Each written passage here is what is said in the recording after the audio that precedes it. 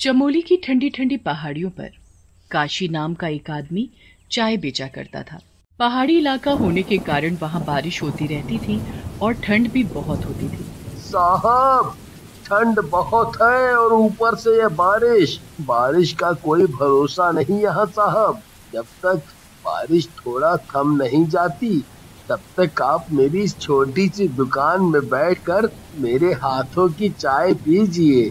ठीक है भाई, मेरे लिए और मेरी पत्नी के लिए एक एक कप चाय बना दो। चाय बढ़िया होनी चाहिए, मसाले वाली। साहब, आप एक बार मेरे हाथ की चाय पियोगे तो बार बार मांगोगे फिर। यहाँ कोई भी घूमने आता है तो मेरी चाय पिए बिना नहीं जाता, क्योंकि यहाँ ठंड बहुत है और एक मेरी ही चाय है जो लोगों की ठंड भगाती है। बारिश अब रुक चुकी थी। काशी की छोटी सी दुकान में सभी चाय पी रहे थे और उसकी चाय की बहुत तारीफ भी कर रहे थे। ऐसे ही पूरा दिन बीत जाता है और काशी की दुकान बंद करने का समय भी हो जाता है। काशी अपनी दुकान बंद करके घर जा ही रहा होता है कि तभी अचानक उसका पैर फिसलने की वजह से वो पहाड़ के किनारे जाकर गिरता है। उसका आधा शरीर खाई में लटका हुआ होता है। बचाओ, बचाओ, कोई बचाओ मुझे, नहीं तो मैं खाई में गिर जाऊंगा। साहब, साहब, आप खड़े खड़े क्या देख रहे हो? मेरी जान बचाओ। मेरा हाथ पकड़िए जल्दी, मेरा हाथ फिसलने वाला है। मैं ज्यादा देर तक ऐसे नहीं रह सकता। वहाँ जाने की सोचना भी मत। अरे कहीं उसे बचाने के चक्कर में आपका पैर फिसल गया तो? ना बाबा ना, आप नहीं जाओगे वहाँ, मैंने बोल दिया बस। यहाँ और भी लोग हैं, वो बचा लेंगे इसे। साहब, आप ही मेरा हाथ ऊपर खींच लीजिए और मेरी जान बचा लो। मेरा हाथ फिसल रहा है। आप इतने लोग खड़े हैं यहाँ, मेरी तरफ कोई बढ़ता क्यों नहीं? तभी वहाँ जोरों से बारिश हो जाती है। सभी सैलानी बारिश से बचने के लिए अपनी अपनी गाड़ियों में बैठकर वहाँ से चले जाते हैं, काशी को वहाँ अकेला छोड़कर। उसकी जान बचाने के लिए भी कोई आगे नहीं बढ़ता। आखिरकार काशी हिम्मत हार जाता है। उसका हाथ छूट जाता है और वो चिल्लाता हुआ पहाड़ी से सीधा नीचे खाई में जाकर गिरता है। इतनी ऊपर से गिरने से वो मर जाता है और मरते ही भूत बन जाता है। मैंने कितनी गुहार लगाई, मुझे बचा लो, मुझे कोई तो बचा लो, पर किसी ने नहीं बचाया मुझे। आखिर क्यों? मुझ गरीब पर क्या किसी को तरस नहीं आया? कोई बात नहीं, पर अब मैं भूत बन चुका हूँ, सबसे बदला लूंगा यहाँ आने वाले हर इंसान से। एक दिन पहाड़ों पर घूमने आए पति पत्नी नवीन और श्वेता वहाँ घूम रहे थे, मजे कर रहे थे। तभी वहाँ काशी का भूत अपने मुंह पर गमछा लपेटकर उनके पास जाता है। साहब, चाय पिलाओ क्या? मेरे हाथ की बनी चाय आपको बहुत अच्छी लगेगी। मैं अभी आप दोनों के लिए चाय बना देता हूँ, वो भी मसाले वाली। नहीं पीनी तुम्हारी चाय, अब जाओ यहाँ से। हम इतनी दूर घूमने और एंजॉय करने आए हैं, तुम्हारी चाय पीने नहीं। मैडम, आप ही बोलिए ना साहब को, एक बार पी लीजिए मेरी चाय। अगर मेरी चाय पसंद ना आए तो पैसे नहीं देना। नवीन, वो बेचारा इतना बोल रहा है तो पी लीजिए ना चाय। एक कप चाय में क्या जाता है? वैसे भी इतनी ठंड में चाय पीने का मजा कुछ और ही है। लाओ चाय, मुझे भी और मैडम को भी। दोनों चाय पीकर चाय वाले की बहुत तारीफ करते हैं और उसे पैसे देकर आगे बढ़ जाते हैं। कुछ आगे बढ़ते ही दोनों को पता नहीं एकदम से क्या हो जाता है। दोनों सड़क से हटकर खाई के किनारे पहुंच जाते हैं। देखने वाले उन दोनों को बहुत आवाज लगाते हैं। ओ भाई, आगे खाई है, उधर मत जाओ। सुनो, क्या बात है? पीछे मुड़कर दोनों में से किसी ने भी नहीं देखा। सभी भागकर दोनों को पकड़ते। उतने में नवीन और श्वेता खाई में कूद पड़ते हैं। वहाँ खड़े सभी लोग हैरान थे ये सब देखकर। आखिर कोई कैसे अपने आप खाई में गिर सकता है? ये सब मेरी चाय का कमाल है। मैं ऐसे ही यहाँ आने वाले हर एक इंसान को अपनी चाय पिलाकर मार दूंगा। ये चाय बिल्कुल मेरे जैसी है। ये चाय ही अब मेरा अरे अरे, वो देखो उधर, फिर से कोई खाई की तरफ बढ़ता जा रहा है। जल्दी रोको उसे, नहीं तो वो भी खाई में गिर जाएगा। ये सब क्या हो रहा है? आज तक कभी कोई इस खाई में नहीं गिरा, पर अब देखो रोज कोई ना कोई इसमें गिर रहा है, और ऐसा लगता है जैसे मरने वाला अपनी मर्जी से खाई में कूद रहा हो।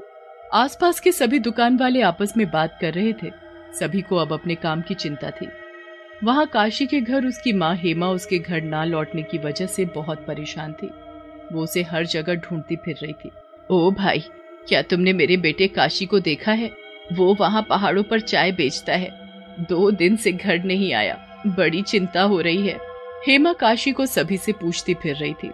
पूछते पूछते वो काफी दूर निकल जाती है, वहीं जहाँ काशी लोगों को चाय पिलाया करता था। काशी, ओ काशी बेटा, कहाँ है तू? देख, तेरी माँ तुझे ढूंढते ढूंढते यहाँ तक आ गई। हेमा को अभी भी काशी कहीं नहीं मिला।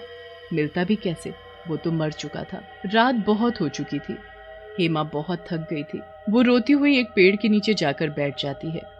भूत, छोड़ मुझे भूत। चुप हो जाओ, शोर मत करो माँ, नहीं तो कोई आ जाएगा। तुमने मुझे माँ क्यों कहा? माँ, मैं हूँ तुम्हारा बेटा ही तुम्हें माँ बोल रहा है। मेरा बेटा भूत नहीं है, और तुम भूत हो। मेरा बेटा कहाँ है? कहीं तुमने मेरे बेटे को कुछ किया तो नहीं है? बताता क्यों नहीं? मैं उस पहाड़ी पर लटका था, मुझे किसी ने नहीं बचाया। सभी मेरे गिरने का तमाशा देख रहे थे। मैंने कितनी गुहार लगाई लोगों को कि मुझे बचा लो, पर किसी की हिम्मत नहीं हुई मुझे बचाने की। अगर सब मिलकर मुझे बचा लेते तो आज तुम्हारा बेटा जिंदा होता। माँ। काशी, मेरे बच्चे, ये तुझे क्या हो गया? तू अपनी माँ को अकेला छोड़ गया। अब तेरी ये बूढ़ी माँ तेरे बगैर कैसे जिएगी? मत रो माँ, मैं मरकर भूत बना हूँ, सिर्फ बदला लेने के लिए। मैं यहाँ आने वाले सभी सैलानियों को अपनी चाय पिला पिला कर मार रहा हूँ।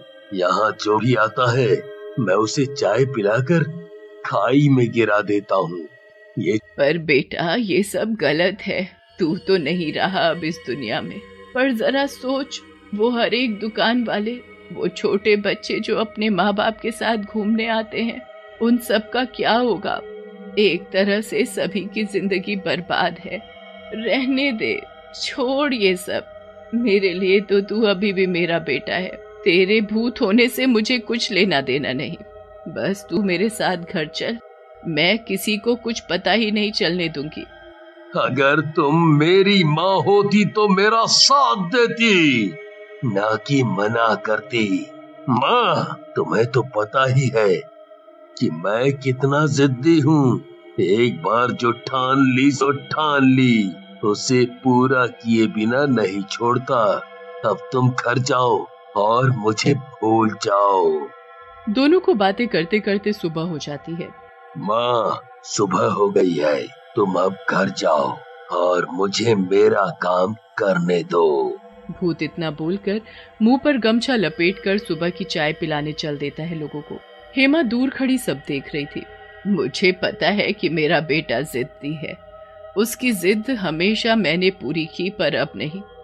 मैं मासूम लोगों को इसकी जिद का शिकार नहीं होने दूंगी। मुझे अपने बेटे के शव को जलाना होगा, और उसके लिए मुझे उस खाई में उतरना पड़ेगा।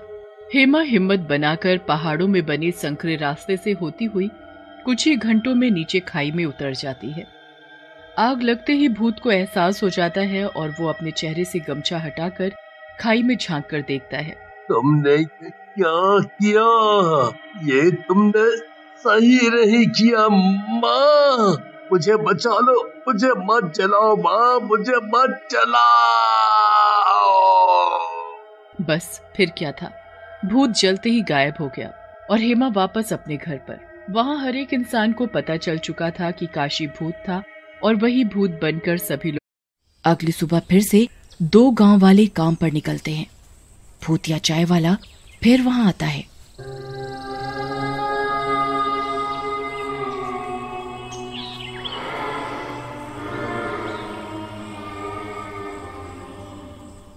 चाय पियो, गर्मा गर्म चाय। चाय वाला चाय ले लो, चाय की चुस्की ले लो, चाय।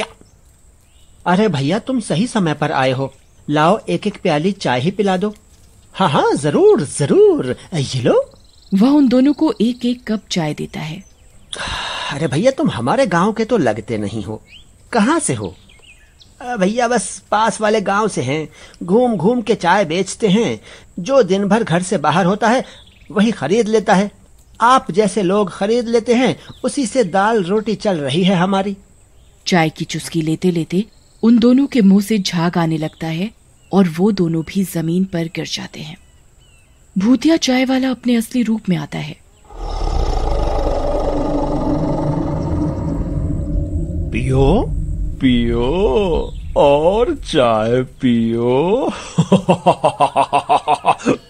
कैसी लगी चुस्की?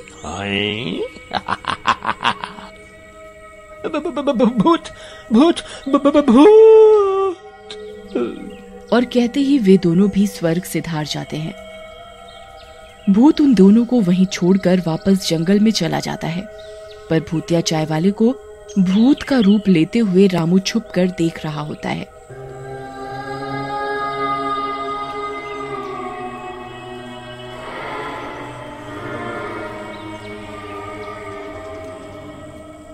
अच्छा, तो ये बात है। मतलब कोई सांप नहीं, ये भूत ही है जो अपना रास्ता साफ कर रहा है। वह भूत के वापस जाते ही चुपचाप भागता हुआ गांव वालों के पास जाता है और उन्हें अपनी आंखों देखी सुनाता है। भूत का नाम सुन के ही कुछ गांव वाले तो थर-थर कांपने लगते हैं। भाई, ये भूत प्रेत का मामला है। कितनी सफाई से उसने इतने लोगों को मार दिया। वो बहुत ताकतवर है। पता नहीं किस रूप में सामने आए और हमें भी मार दे। मैं नहीं जाऊंगा उस रास्ते, काम हो या ना हो। नहीं भाई, ये समय डर के भागने का नहीं, बल्कि उसका डट के सामना करने का है। हमारे भाइयों ने अपनी जान गंवाई है, उनकी जान व्यर्थ नहीं जाने देंगे हम। बाकी गांव वाले भी ये सुनकर जोश में आ जाते हैं। गांव वाले मिलकर एक योजना बनाते हैं। अगले दिन 2 लोग काम पर निकलते हैं। वे अपने साथ पेट्रोल और माचिस रख लेते हैं। रोज की तरह भूत चाय वाले का भेष लेकर चाय बेचने आता है।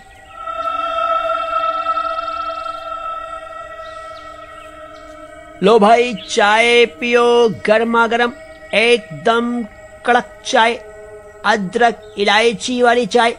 चाय। हाँ भाई, लाओ, पिला दो। वैसे तुम कौन से रास्ते से आए? हमने तुम्हें गांव में तो कभी नहीं देखा। एक आदमी उसे बातों में उलझाकर रखता है। इतने में दूसरा आदमी पीछे से चुपचाप पेट्रोल की कट्टी खोलता है और भूतिया चाय वाले पर छिड़क देता है। पेट्रोल गिरते ही भूत तिलमिला उठता है और अपने असली रूप में आ जाता है।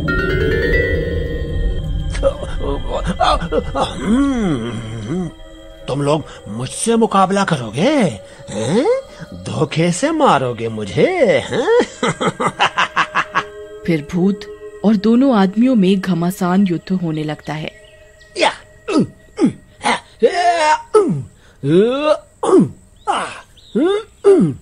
भूत उन दोनों को उठा कर फेंकने लगता है। तभी वहां और भी गांव वाले आ जाते हैं। अरे सोच क्या रहे हो? माचिस जलाओ और फेंको भूत पर। जल्दी करो, अगर सूरज ढल गया तो इसकी ताकत बढ़ जाएगी, फिर हम कुछ नहीं कर सकेंगे। तभी रज्जा धरती पर गिरी हुई माचिस उठाता है और जलाकर भूत पर फेंक देता है। नहीं नहीं नहीं नहीं, मैं जल रहा हूँ, बचाओ बचाओ, बचाओ बचाओ। और वह कुछ ही देर में जलकर ढेर हो जाता है और एकदम से उसकी राख गायब हो जाती है। एक गांव के पास एक घना जंगल था। गांव के लोगों को आभास हो चुका था कि वो जंगल खतरनाक है, इसलिए वहां का रास्ता सबने इस्तेमाल करना बंद कर दिया था। अरे विजय, तुम्हें पता है वो गांव के पास वाला जंगल, वहीं से सीधा रास्ता जाता है शहर के लिए। और कोई रास्ता भी तो नहीं है, और शहर का काम तो जोड़ता ही रहता है। बताओ ऐसे में क्या किया जाए? भाई, अगर वो जंगल कट जाए तो वहां बसे भूत प्रेत भी भाग जाएंगे और जंगली जानवर का डर भी खत्म हो जाएगा। भूत प्रेत वैसे भी घनी और वीरान जगहों पर रहते हैं। जंगल से तो हम लकड़ियां लेते हैं, जंगल कट जाएगा तो हमारी जरूरतें कैसे पूरी होंगी? चलो सभा बिठाते हैं, फिर देखते हैं कि क्या कर सकते हैं। कुछ ना कुछ तो करना ही पड़ेगा जुगाड़। सारे गांव वाले मिलकर इस बात पर चर्चा करते हैं। तो तय रहा कि जंगल में जो रास्ता शहर को जाता है, उस रास्ते के किनारे किनारे एक बड़ा सा जाल बना देते हैं, जिससे भय जैसी कोई बात ही ना रहे। हाँ, ये सही बात है। चलो फिर रोज 2 लोग काम करेंगे, सब अपनी अपनी बारी पे वहां जाएंगे और जितना हो सकेगा लोहे की तार का जाल बनाएंगे। ऐसे कोई थकेगा भी नहीं और काम भी मिलजुल के हो जाएगा। गांव वाले इस बात पर राजी हो जाते हैं। पहले दिन राजू और विजय जाते हैं काम पर। वे दोनों लोहे की तार लेकर बुनना शुरू करते हैं। उन दोनों की बातें उसी जंगल में रहने वाला एक भूत सुन रहा होता है। अच्छा, तो मुझसे बचने के लिए ये लोग लोहे का जाल बना रहे हैं। इन्हें तो मैं अच्छा सबक सिखाऊंगा। फिर वो भूत एक चाय वाले का रूप ले लेता है और वहां जाने लगता है। चाय पी लो, चाय वाला, गर्मा गर्म अदरक इलायची वाली चाय पियो और सारी थकान भूल जाओ। चाय वाला, चाय। अरे विजय भाई, चलो चाय पी लेते हैं। वैसे भी ठंड काफी है, चाय पिएंगे तो गर्मी भी आएगी और थकावट भी निकलेगी।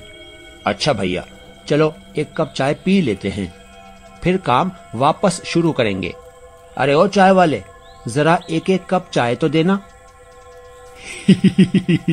मैं तो चाहता था कि तुम चाय मांगो। हाँ जी भैया, ये लो गर्मा गर्म कड़क चाय। और वह दोनों को चाय का एक एक कप देता है। चाय पीते ही राजू और विजय को चक्कर आने लगते हैं।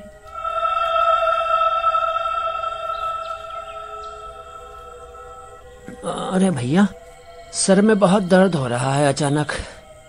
लगता है मैं काम नहीं कर पाऊंगा अब।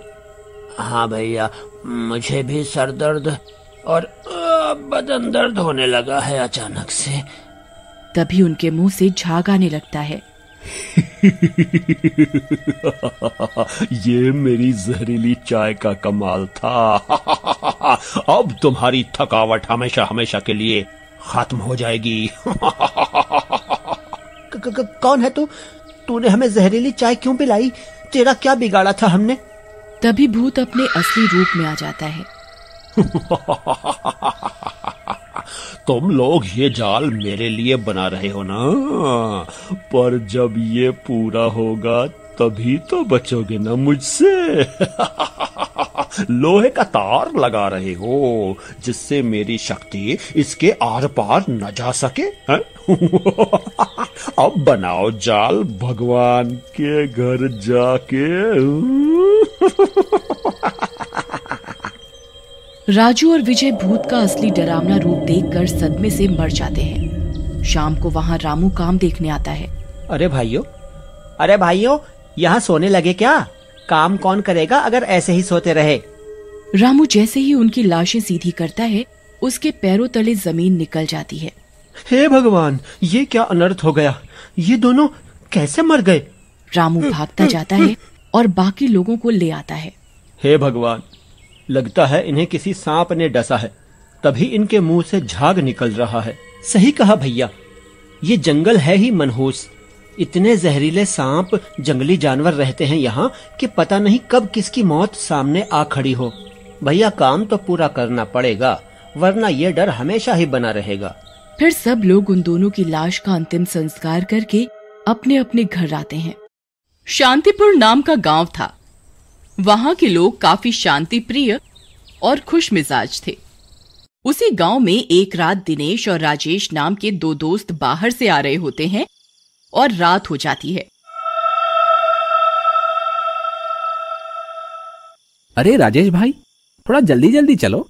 आप तो नई दुल्हन की तरह आराम आराम से चल रहे हो। रात हो गई है और आगे सुनसान रास्ता है। अरे दिनेश, अब मैं तुम्हारी तरह माल तो खाता नहीं, आराम आराम से ही चल पाऊंगा। तुम्हें लगता है भाभी से मिलने की जल्दी हो रही है? हाँ। ऐसा कहकर दोनों हंसते हुए आगे बढ़ जाते हैं। तभी उन्हें किसी की आवाज सुनाई देती है। दिनेश, तुमने किसी की आवाज सुनी? ऐसा लगा कि जैसे कोई हमें आवाज दे रहा है। हाँ राजेश भाई, सुनी तो मैंने भी, लेकिन इतनी रात को हमें कौन आवाज देगा, वो भी इतनी सुनसान रास्ते में। तभी उन्हें फिर से वही आवाज सुनाई देती है। इस बार वो उन दोनों का नाम ले रही होती है। राजेश, ओ दिनेश। दिनेश भाई, मैं तो कहता हूँ भाग लो यहाँ से। ये तो कोई भूत प्रेत का मामला लगता है। भागो रे भागो, अपनी जान बचा के भागो। ऐसा कहकर राजेश और दिनेश वहाँ से भागने लगते हैं। लेकिन तभी वहाँ एक भूत उनके सामने आ जाता है। कहाँ भाग रहे हो तुम दोनों? कहाँ जाओगे मुझसे बच के? मैं तुम्हें छोड़ूंगा नहीं। ऐसा कहकर भूत उन दोनों पर हमला कर देता है। दोनों डर के मारे बेहोश हो जाते हैं और भूत वहाँ से चला जाता है। अगले दिन कुछ गांव वाले वहाँ पर आते हैं। अरे वहाँ देखो कौन उल्टा पड़ा है, देखो इनको। गांव वाले जाकर राजेश और दिनेश को सीधा करते हैं। अरे बाप रे, इनका चेहरा तो एकदम बिगड़ गया है, जाने कौन किया है। तब तक राजेश और दिनेश को होश आ जाता है और वो दोनों अपना चेहरा देखकर डर जाते हैं। अरे दिनेश भाई, ये हमारे चेहरे को क्या हुआ? अब सारा का सारा नोचा हुआ है। अब हम किसी को मुंह दिखाने के लायक नहीं रहे।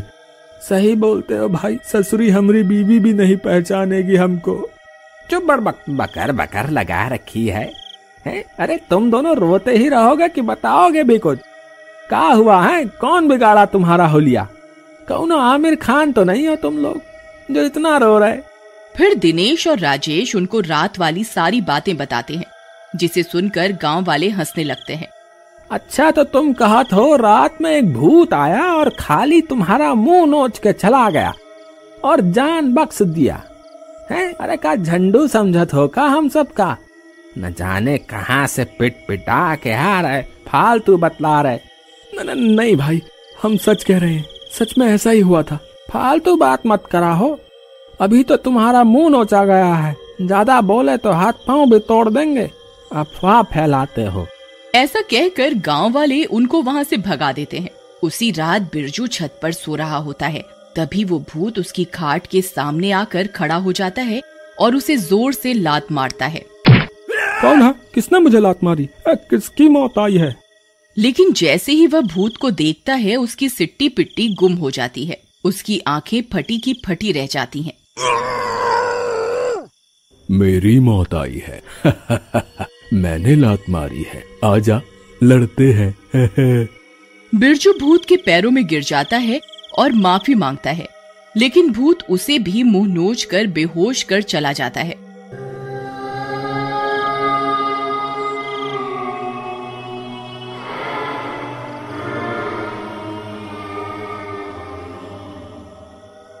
अगले दिन बिरजू, दिनेश, राजेश और बाकी के गांव वाले सरपंच के पास जाते हैं और सरपंच को पूरी बात बताते हैं।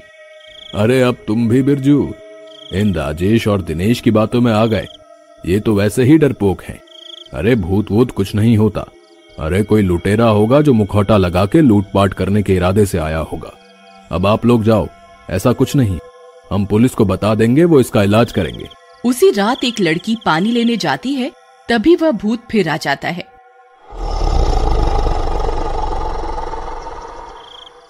लड़की, थोड़ा सा पानी हमें भी पिला दो। भागो रे भागो, अपनी जान बचा के भागो। ये मुंह नोचवा तो फिर आ गया, बचाओ।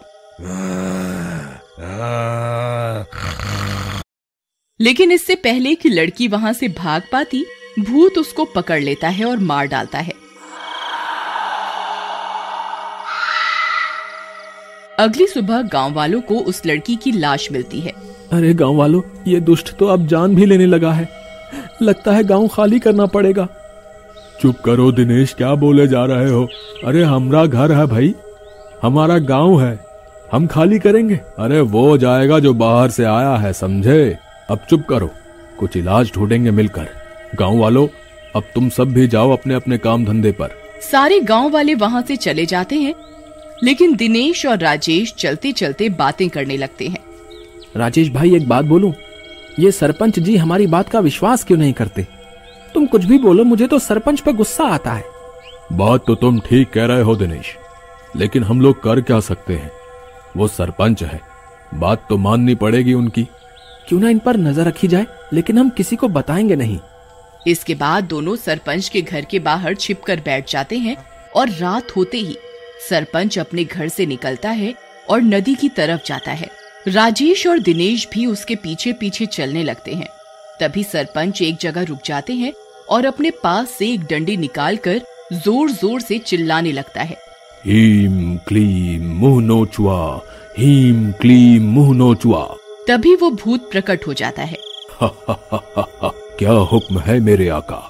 बस मेरे गुलाम, जाओ और इस गांव में अपने नाम की दहशत और फैला दो, ताकि ये गांव खाली हो जाए और मैं ये सारी जमीनें बेचकर अमीर हो जाऊं।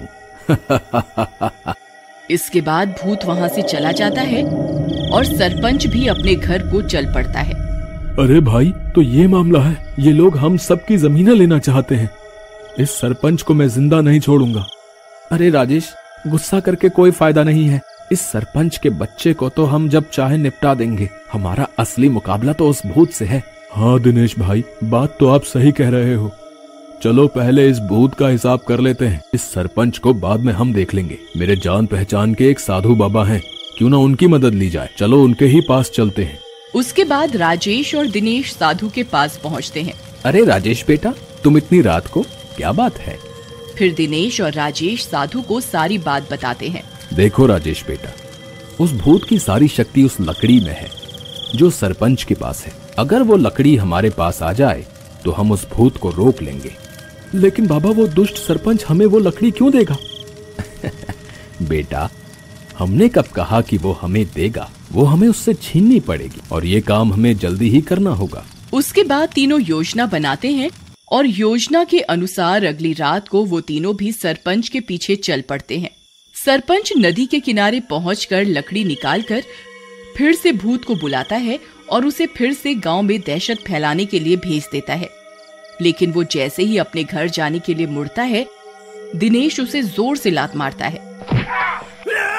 सरपंच नीचे गिर जाता है और उसके हाथ से लकड़ी दूर गिर जाती है।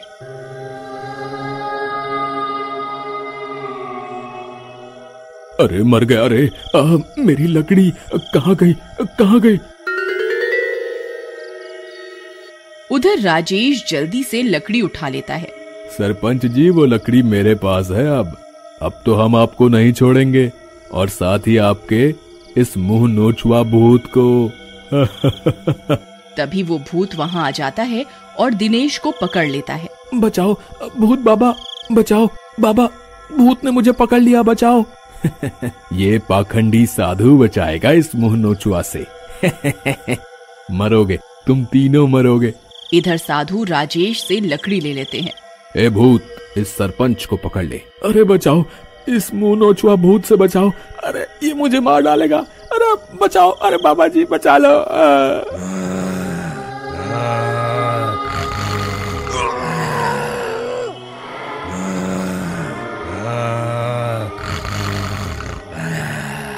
लेकिन साधु भूत को नहीं रोकते। थोड़ी देर में ही भूत सरपंच को मार देता है। उधर साधु बाबा भी अपने मंत्रों की शक्ति से उस लकड़ी को जला देते हैं। जैसे ही लकड़ी जलती है,